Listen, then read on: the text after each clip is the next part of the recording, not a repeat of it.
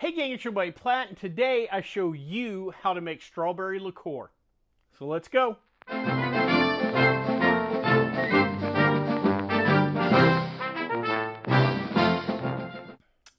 Alright guys, it's been a minute since I've made any homemade liqueur and I'm dying to get back at it. And so today I thought I'd get back at it with a real simple recipe. This is going to be about as easy as anything we do.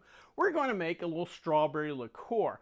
Recently I was in the local liquor store and I noticed you could find all kinds of flavored liqueurs out there. If you like raspberries, there's razzmatazz, Chambord. If you like orange liqueur, there's the different carousels and triple six and Grand Marniers.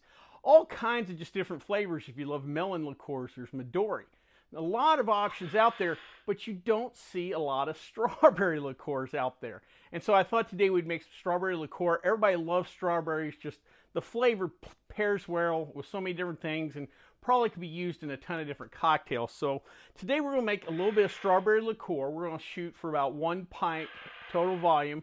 Apologize if you hear the bird in the background. He hadn't made an appearance in a video in a while. Real quick, let's go over what we need to make our strawberry liqueur. Pretty simple. First and foremost, we're going to need some vodka. As I've said in these videos before, don't go crazy with the vodka. Just a good clean vodka. Sky is good enough for our purposes. If you want to bump up the ABV, you can go the Everclear route. But this is kind of meant to be like a kind of lower alcohol shooter style liqueur or a complimentary spirit in a cocktail. So we're aiming for 40 proof. So that's why we got the vodka. You're going to need just some regular table sugar, cane sugar. Again, if you want to experiment, you know, if you want to go agave or honey or other, feel free, but this is just going to make your life simple. And then you're going to need 8 ounces of strawberries, fresh strawberries, you know, whatever you can find in your grocery store. If you feel like going organic, go crazy. These are just regular store-bought grocery stores, or regular grocery store-bought strawberries. Sorry about that. And finally, you want the bird agrees. You want a 1 quart jar to kind of help infuse the strawberries. So with that being said, let's get to making some strawberry liqueur. Okay guys, you can tell I've been cutting up some strawberries and just want to show you the procedure real quick. You want to make sure first and foremost to de-stem these things. You don't want, you know, throwing off any off flavors or any kind of dirt. I gave these a quick wash. Even though we're soaking them in vodka, you want to kind of give them a quick wash. And then all I'm going to do to prepare them is just cut them in half and then in quarters. Now, one of the things you want to look for is you want to make sure you have ripe enough strawberries. There's still a lot of white in these. They may have been picked a little young, but not too bad. But you want to keep an eye out for that and make sure you get nice ripe, presently ripe strawberries. Unfortunately, they get kind of picked ahead of time before they're ripe, just to survive the store shelves. But anyway, I'm going to cut all these up into quarters, and we're just going to place them in a little infusion jar. And then we're going to take a 1.5 cups of vodka and just cover them up. That's perfect. Put the lid on. Let's give this a shake. And we're going to let this sit for 48 to 72 hours, and then we'll come back to strain. So I'll see you guys in a couple of days. All right, gang, it's been a couple of days. You can see we've got a real nice pink color to our infused strawberries. So it's time to go ahead and make our simple syrup. This is pretty straightforward. This is what's going to sweeten our liqueur and also kind of cut down the alcohol. We're going to go from 80 proof to around 40 proof. So I've got 1 cup of water in my little pot here. You can bring it to a boil. I've just brought it up to simmer, just enough heat to where that sugar really incorporates. And we're going to add 1 cup of sugar to there. And we're going to stir that in, make sure it completely blends in. We want the liquid clear. I know some out there are going to say, well, oh gosh, it seems like a lot of sugar or whatever. Well, it's the sugar that makes this a liqueur and not just a strawberry infused vodka. So it is kind of important. My little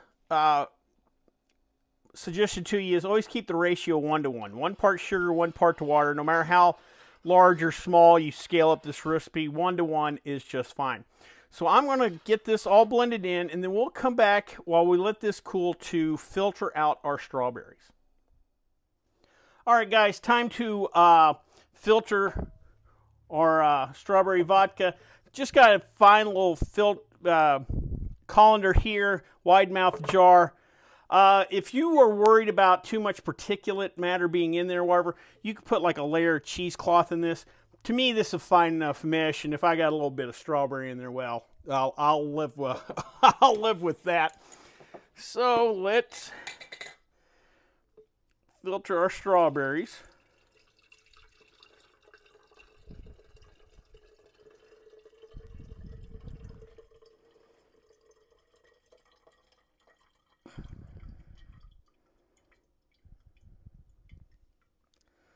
All right. Now, real quick, I want you to notice how much we've taken out the color, whatever, and how these strawberries are broken down just over 2 days. You can leave fruit in too long in an infusion. Some fruits break down faster than others. So if you're ever unsure, you know, just always do the taste test, but you can leave fruit in too long. So don't forget about it. So we got everything filtered. I'm going to add our syrup in, and we'll come back to wrap up the video. All right, gang, that was a nice, simple recipe, something I think everybody can do fairly easy. Real quick, let's kind of wrap up here. We took 8 ounces of strawberries, diced them up. I quartered them, but you can, you know, slice them, dice them, however you'd like. I infused them with 1.5 cups of vodka. If you want to make this a little stronger, you could go with Everclear, adjust accordingly. But I went with vodka. We let those strawberries and the vodka sit for 2 days, and we came back and made our simple syrup. 1 part sugar with 1 part water, about as simple as it could be. You can scale up or down the recipe, however, but keep those ratios. We used 1 cup of water and 1 cup of sugar to make our simple syrup. While we were letting that cool, we strained off our strawberries, and we let the solution cool a little bit. This is what we got. For the most part, fairly clear. I mean, I can see in the light some particles. I'm not personally worried about it. If you are, you could always use cheesecloth to help filter it a little bit finer. So now here is our moment of truth. Let's give it a try.